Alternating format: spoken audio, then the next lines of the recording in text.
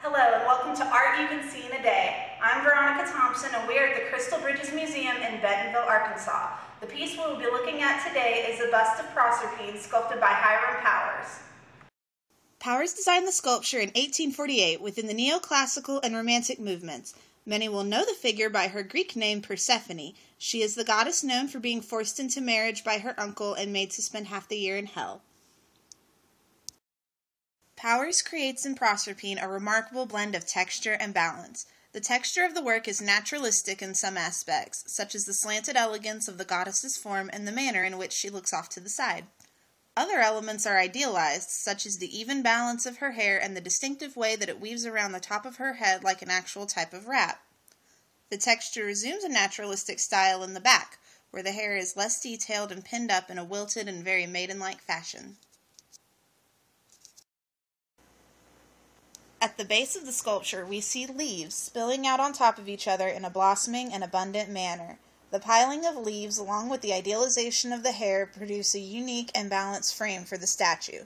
The intricacy of these details gives us a more comprehensive look into the goddess's story. This carving serves as an exceptional depiction of iconography and biography. It is said that Proserpine was picking flowers when she was spotted and taken by her father's brother. Powers makes a reference to this in the creation of the statue's floral base. The verse goes on to tell us that just before her abduction she was playful and happy.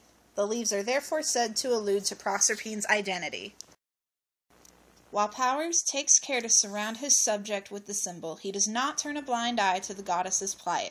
Instead, he exposes her breasts as an allegory of what was taken from her.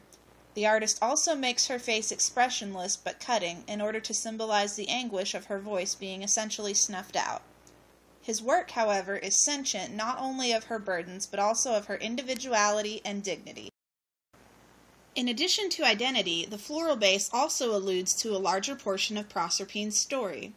When she was taken, her mother, Ceres, the goddess of agriculture, neglected the earth and allowed nature to freeze and die out for several months.